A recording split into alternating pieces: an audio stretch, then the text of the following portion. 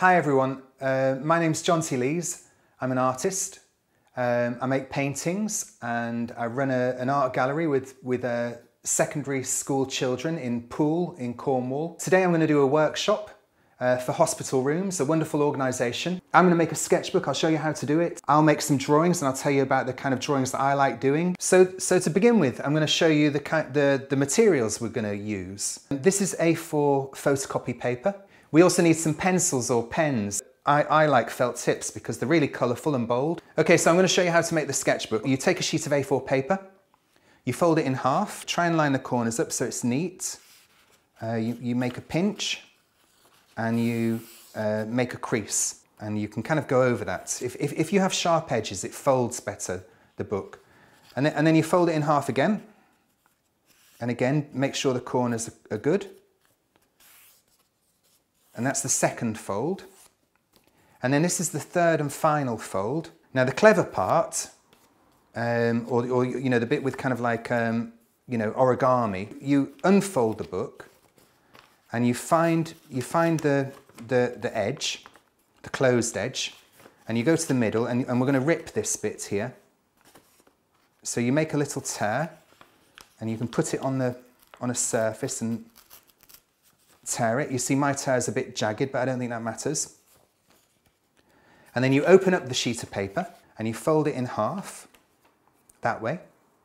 And there's a gap here, you see? And you push this together and you can see that it kind of finds its own way into becoming a little book with 1, 2, 3, 4 pages. So now I'm going to look around the room and think about things that I could be interested in drawing, and the aloe vera plant immediately catches my eye. There's a radio here which could be quite good. I'll take one of these books and a green felt tip, and I'll have a go at drawing the aloe vera. Now I'll use green. I'll use green for the pots and the bowl and the cup and everything. Because I'm not really interested in it being super realistic. I'm just trying to get an idea of it. They're a bit like crocodile teeth.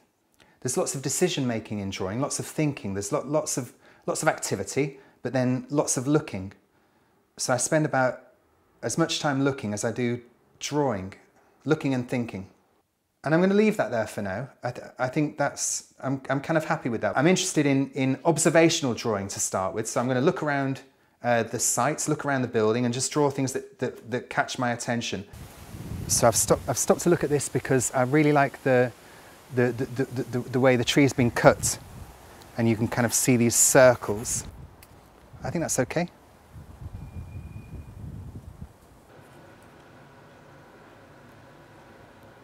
I can colour them in back at the studio. So I've filled one sketchbook. And we'll go back to the office and look through.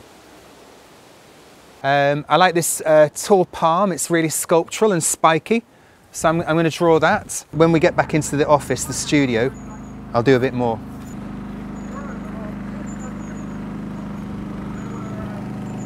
So on that little walk around campus, I found a few things, and I was attracted to the colour. I don't know what these are called, but they squished a bit in my hand. So they're imperfect, but they're a great kind of purple and green. And I think this is a nasturtium, I think. Lovely orange and a pod of some kind. So I might just quickly make a drawing of them. So I'm going to overlap. From where I'm standing, that's a really good shape.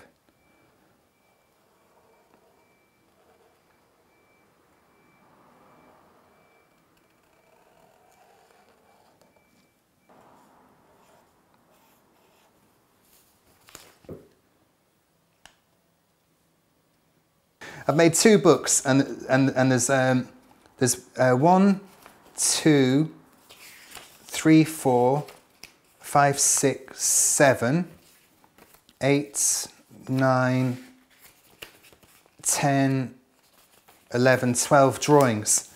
And it's interesting, it's a record of time spent. So these two things that I've just done, you know, kind of become important a little bit because yeah, they show time spent, and I can keep hold of them and refer back to them. What I might do now is just go through them and maybe add some more marks. But you can unwrap the book and look at all these pictures together in one go. I'm going to try and pick my favourite drawing. I really like these two together. The pink pyramid and this crazy plant. What I quite like doing is filling in, but with lines and patterns. I'm just enjoying mark making. I think the idea of today was to think of a simple activity, cheap materials, pens and a piece of paper, but what I've really made is a book of memories and a record of activity. And I've been out and I've seen lovely things, and I've tried to notice what's going on in the world. And the things that catch my eye are going to be very different from the things that catch your eye. So I hope you enjoy this activity. Thank you very much.